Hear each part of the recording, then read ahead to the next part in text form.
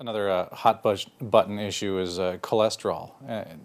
People go back and forth whether it's the bad guy in heart disease or it's actually needed, and the statin drugs, a lot of doctors will try to drive that number into the ground. Where do you stand on that whole issue? We need cholesterol for many physical processes. So for example, all of the steroid hormones in the body, the base for making all the steroid hormones is cholesterol.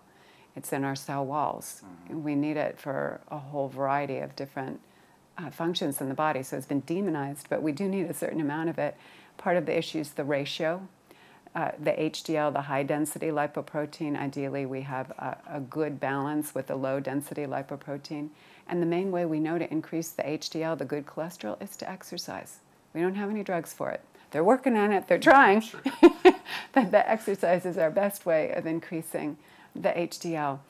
Something a lot of people overlooked, we're becoming more sophisticated about this now, but in the 70s and 80s when there was lots of hype about reducing cholesterol, I remember walking into a convenience store and there was this huge sign. It was on this rack of candy, a floor-to-ceiling rack of candy, and there was a big sign plastered on it that said, cholesterol-free. And what a lot of people don't realize is eating simple carbohydrates is that the body, if it has more simple carbohydrate, more blood sugar than it can utilize right away, it's converted into cholesterol and triglycerides. So we just have the precursor to the cholesterol. So a lot of the work, I've actually had patients who were willing to do work with diet and exercise, stabilizing their blood sugar, reducing simple carbohydrates as well as saturated fats, animal fats, and they were able to lower their cholesterol levels. Statins are an option for people who refuse. They just won't make the changes.